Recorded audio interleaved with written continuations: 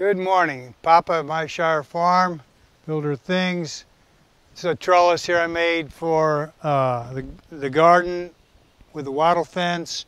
We have video on that wattle fence. It's a pretty cool video. It's something that most people could do, making that wattle fence, but there is a good video on that on the playlist there at Myshire Farm. We're going to do a little tour, quick tour here of the hoop house today, and come join me. The last video we did, we talked about the how I watered the tomatoes here. We talked a little bit about cloning some of these, and I hope to do a video on that when we get into the greenhouse. We do some hydroponics in there, we have done in the past. I hope to do again, but being only July, we got August to go, and it's just going to be hot, and probably too hot to do that. This here is our hoop house. Now we start this early, so a lot of these things in here are already well on their way out. We got our zucchini here, still has some. Looked like somebody been picking our big zucchini off of there already, maybe even this morning. And here we have our squash. Still got some squash here. This guy's probably big enough that he's thinking about taking off. And so, so these guys are, I've been feeding them, trying to convince them to stay going here a little longer. And I think we'll probably get another week or two out of them, but that's about it. Over here we have our eggplant, and I love eggplant, and I'm pretty excited about our crop here. I don't know exactly if you can get down here and see some of these eggplants going, but we got some eggplant going here, and Zach's wife Jenna, my daughter, she really can fix an eggplant. Here's some of our onions, and we've got some nice size onions here. Look at the size of that onion going. That's a dando. That is a dando onion. Now these raised beds in here, these guys here in particular, these are made with garage door panels. They came with the used hoop house, and they were the exterior walls originally. But for some reason, I didn't want to use them for the exterior walls. I think because I wanted to incorporate the hoops into it. And so I had these extra panels that are hard to get rid of. So I just used them for the raised bed. It was a lot of work. I put probably too much drainage in them because it stays, it's really hard to keep moist. I haven't watered these yet. Jenna usually does. Our peacocks that we keep bragging on, we're getting in here and just destroying it. They did 3 times. I finally put this up, and I don't know if it's because we don't have any cabbage this year, or broccoli and cauliflower, that we don't have many butterflies, or any butterflies. I haven't seen any butterflies this year.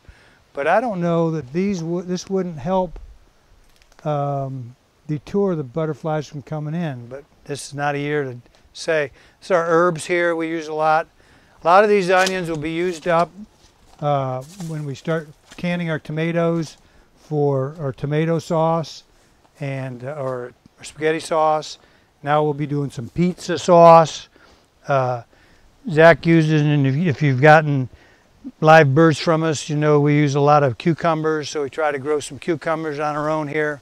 We got another batch coming up over there. These are our peppers. They did pretty good. These again were got some frost bites, so some of these don't look as good as they could because when we put these in, there was definite danger of freezing. So, and some of them did. But these hydroponic buckets, we're not using right now. I've refilled those with dirt. This is the gravel that was in them before, a perlite, which is a really light thing. didn't have a whole lot of luck with these in here for some reason with the tomato plants that I originally thought that I was going to have in here. I don't know why, but it'd probably be worth trying again. So this has a little trough that I made for when it leaks and overflows or whatever. But these are the holding tanks for the nutrient solutions that you'd have in here. And they're still got water in them, so that's kind of cool after 3 years of neglect. But that it was on a timer, and it would pump and drain ever so often. That's how it works in the greenhouse as well. This is another one of my friend's tricks here to train your tomatoes and or whatever to climb up these ropes. So those guys there have done a pretty good job of training themselves to climb up the baling twine in this case, just because we had some. So it's time we take out some of these onions that are done, and we'll dry them out and have them for our salsa and spaghetti sauce and all the stuff that you'd use for that. But that's I think that's about it in here. Seems like I did one. Oh yeah, and then people would leave the door open, so the peacocks got in even after I had that. So I made a little closer here so that you didn't have to worry so much about that. So that's our hoop house, and a little short video on the hoop house. The next thing I want to get into is our watering cisterns that we use here, because as I've said before, we don't have a lot of water up here, a lot of well water. So we solve that problem with cisterns. So I appreciate you watching. Don't forget we have live Q&As on Sunday, and it's at 7 on our YouTube channel. And Zach is answering quail questions. Sometimes I'm on it. No, it's mine.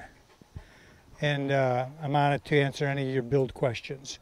I hope I can help in the future. So have a great day, and we'll be right back with another video. So hope you enjoyed. Bye-bye.